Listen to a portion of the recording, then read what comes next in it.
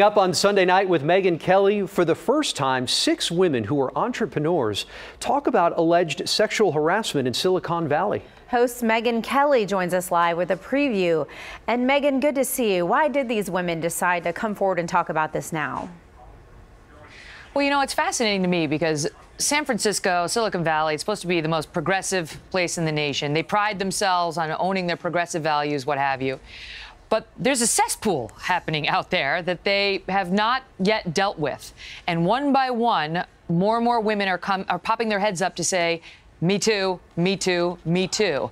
And it takes a lot of guts because the situation out there is it's very dominated by men. You know, the men have the money, the venture capitalists and the entrepreneurs try to get the money from them to fund their startup businesses, including a lot of women.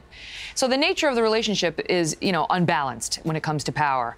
And what we're learning more and more as these women speak up, which has only been happening for 2 weeks, right? This scandal, there was one woman who came forward a few months ago, then nothing, is that this relationship has been exploited time and time again in egregious ways. And I think when your viewers see these 6 women sitting down, and they're not whiners, they're not complainers, they're just sort of matter-of-fact saying, yep, this is what I deal with, yep, yep, yep. They'll understand, you know, why things have to change, not just for those women, but for a lot of women who experience this in other businesses as well. And when our viewers tune in Sunday night, what will surprise them the most about this story? You know, I would say what a toll it takes on women who go through it. My number one takeaway was not only do these women, so, you know, it's not easy to start a business in Silicon Valley, especially as a woman where the numbers are very low and women leave Silicon Valley at twice the rate as the men.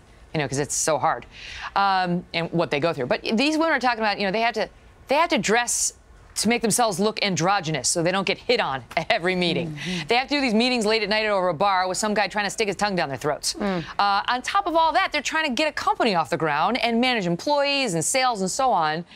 And so there was this quote about, you know, how Ginger Rogers had to do everything Fred Astaire did except backwards and in heels. So The Atlantic had some quote about how that's what, you know, these women have to do, backwards and in heels. But then someone's tugging at your dress and somebody's asking you to go take a break from dancing and go get the coffee. So that needs to change. And these women will talk openly about it for the first time.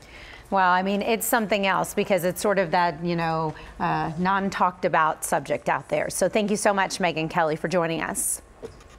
You bet. Megyn, thanks so much. And be sure to watch Sunday Night with Megyn Kelly at 6 o'clock this Sunday right here on Channel 2.